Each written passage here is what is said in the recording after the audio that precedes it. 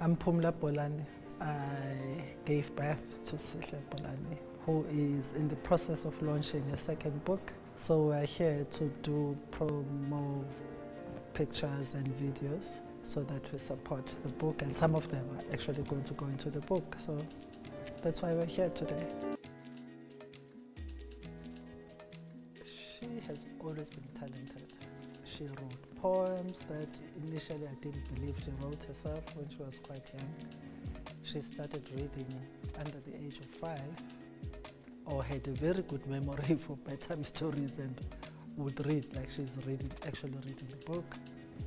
And so I wasn't surprised. She wrote beautiful music, except she didn't know how to use instruments to support her writing of music.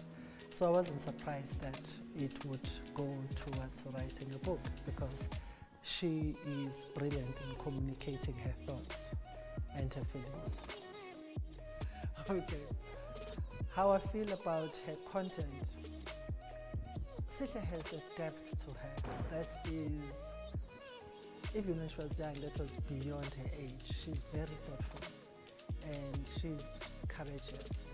So from her first book, how brave she was to articulate what she needed to articulate. So even with this one, she is more authentic and more of herself than at any other time ever. So I'm proud. I'm proud of who she has become.